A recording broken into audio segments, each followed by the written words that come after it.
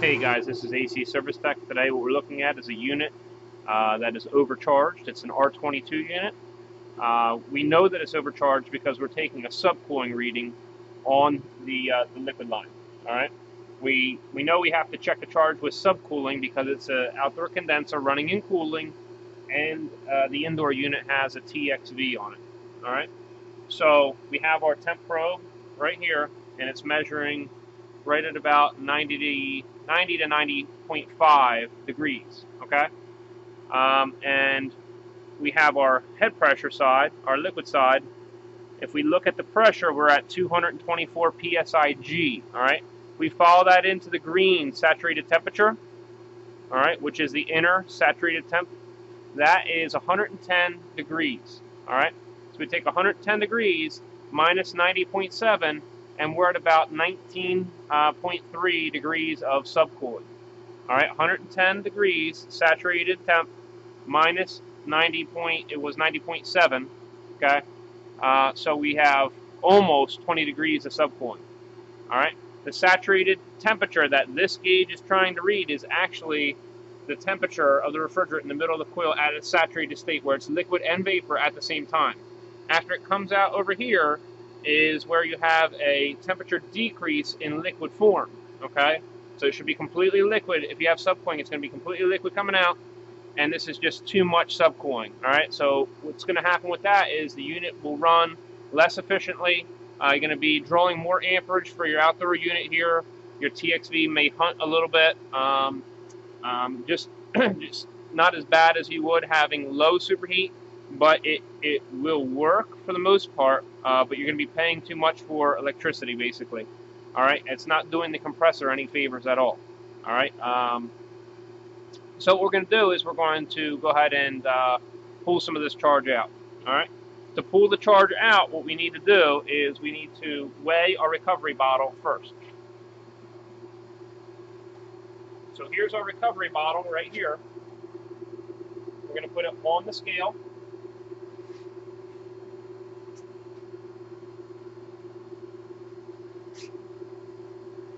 All right. And if we look right here, we have, we're going to actually zero it out first. Okay? We're going to zero it out first. And then we're going to put our recovery bottle on. That will give us the total weight of the recovery tank. The total weight is 56 pounds and 4 ounces. All right? So if we have 56 pounds and 4 ounces, what we know about the recovery tank is this is a 50-pound recovery tank. All right? So it can actually hold up to 40 pounds. But if you look at something like DuPont's recovery technique online, they recommend for their tanks that you only put about 38 pounds in a 50-pound cylinder. You should never fill it up past 80%. All right? So that's that. That's the weight of the refrigerant inside, which you have liquid and then the vapor on the top. As well as that, you have the tare weight of the tank. And the tare weight of the tank will be stamped either on this side or on the other side. Right here it says TW, okay, is 28.5. So 28.5 plus 38 is going to net you 66.5. So 66.5 is the total amount that we're allowed to have in that tank if you zero the scale out before you put the recovery tank on. And you see that right now we have 56 pounds, 3 ounces, or 4 ounces roughly. Okay? So we know that we can put almost 10 more pounds in this recovery tank. There's no off switch on this particular tank in order to shut it off. You need to know, what the maximum weight is. All right? So we don't need the recovery system for R-22 to dump the R-22 into the recovery bottle. We just use the liquid pressure. So how do I know that? The room where we're located right now, whether you're outside or you're inside, this particular one, I just built this for the inside here. But the recovery bottle has been at roughly about 70 degrees or so, okay? So that's the recovery bottle.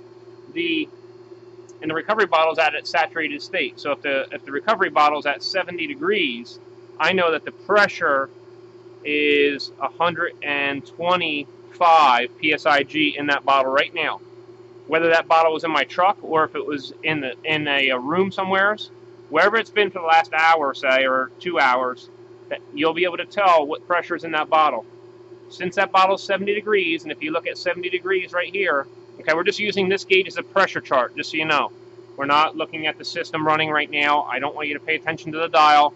I just want you to look at that 70 degrees. You follow it up to 121 psig. That's the amount of force that the vapor is exerting in that bottle right now. All right. We know that our head pressure is at 225.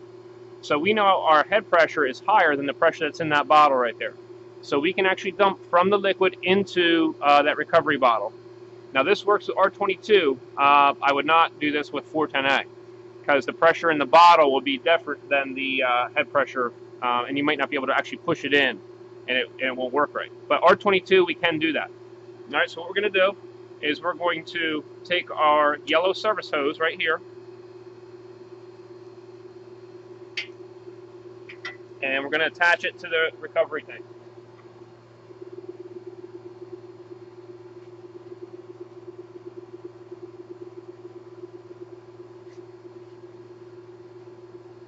Now we're going to turn the tank on. Now I'm going to put my gloves on, or maybe you want to have gloves on the whole time, just in case you're not sure if refrigerant's coming out, just keep the gloves on the entire time. So before we had this yellow service hose, there was nothing in it. All right. Now we have attached to the recovery bottle, and what we want to do now is purge the air out of the line. Okay. So we know that the air is out of line because I just saw a little bit of refrigerant vapor there. That's the amount allowed that you're allowed to vent just from working on the systems. They don't want you to be putting air into your system or non-condensables into your tank, stuff like that. All right. So I want to make sure I've got clean refrigerant coming from the unit into my recovery tank. All right. So just for now, I'm going to remove this. All right, just so it doesn't fall again. And what I'm going to do is I'm just going to go ahead and open my liquid, and I'm going to dump it into my service, which will go into the tank. So we should see the needle lower, all right? And it's not going to take much because you got to remember this liquid line is going to be jam-packed full of liquid refrigerant versus vapor line. You know, it would take a lot more time to move refrigerant around. But you have to use the liquid line because it's high enough in pressure. All right, so let's just see how much we just took out right there, okay? You want to let it run for a little bit. It's always best practice to try to let it run for, you know, at least 5-10 minutes maybe after you make a change. Obviously, we don't have that much time, you know. You don't want to be watching like an hour and a half long video, but I just want to give you the general gist, you know. So right now, our head pressure for the liquid, we're at 108 108 degrees of saturated temp for R-22. Over here, we're at about 73 degrees. Once again, you want to give it a little bit of time to get back in its groove, so you know, you have an accurate reading. If you take your reading right away, it's not going to be completely accurate. But just to give you an idea, roughly 108 degrees saturated at about 93 degrees. That is, we have 8, 7, 15 degrees right now of subcooling. So we just took out roughly about 4 to 5 degrees of actual subcooling. So that quick, just like that, okay? Now this unit on the rating plate back here, okay? The rating plate's back there. This unit, instead of calling from somewhere between 8 to 12 degrees of subcooling, this unit's actually calling for 15. All right, so we want to maintain it about 15 within 3 degrees above or below that. I like to go just a hair above, maybe 16 or 17 or so, all right? So we've given it a little bit of time, and 109 saturated, 93. All right, so 16. So we're at about 16 degrees now instead of closer to 20, which will be good. So we're going to be running more efficiently now. So this will be good for the building owner, the homeowner, be a little bit more efficient for them. All right. So it's not, you don't want to just check the charge on the vapor side. All right, you want to check if it has to do with superheat. If your indoor unit has a piston or an orifice, you know, they're the same thing, piston orifice. If you do that, then you have, if they have that, you're going to need to check superheat, and that's on this side. Subcooling is taken on the liquid side.